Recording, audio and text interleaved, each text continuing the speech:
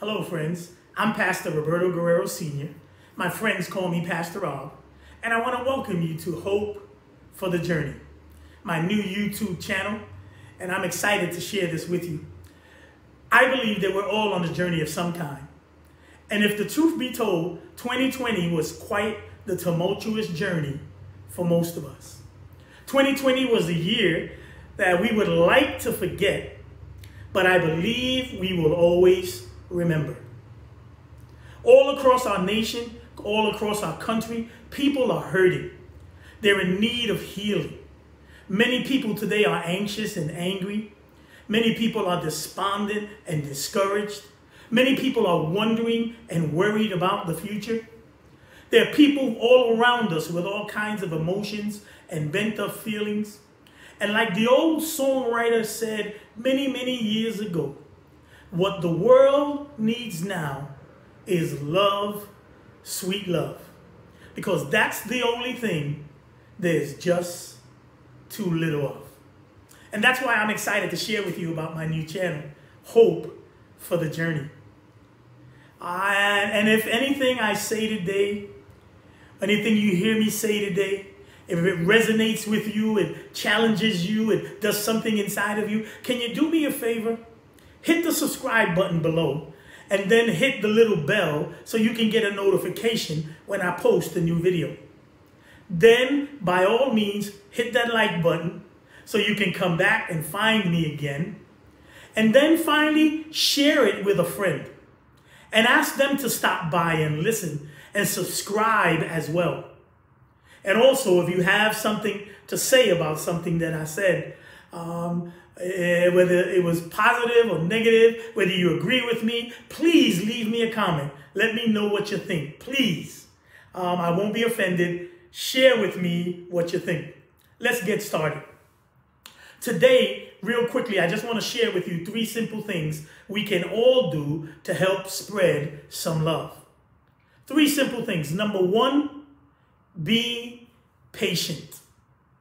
You know, we live in a fast-paced world, and things are coming at us so fast, so many things so fast, and we all need to learn to be patient. And patience is really about making allowances for one another. Patience is really about approaching people with the purpose of trying to understand them instead of trying to fix them. So many times we listen to people to try to fix them, but what we need to do is learn to understand them, and that takes time and patience. So number 1, be patient. Number 2, be kind. Kindness, simply put, is putting the needs of others before your own. It's doing the right thing simply because it's the right thing to do. It's figuring out those things that matter to those closest to you and showing interest in those things. It may be as simple as a smile, a word of encouragement, and if you can, a hug.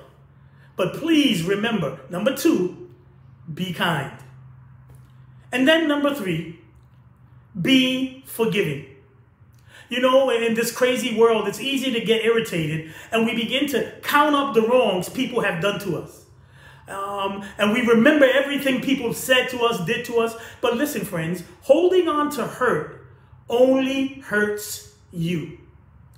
We all need to let go, learn to let go of the past and look forward in our relationships.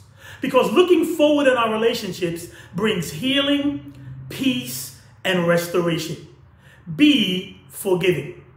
Friends, our words and actions have so much power, and all of us have the power to help heal our nation, one person at a time. So please remember these 3 simple things. Number 1, be patient.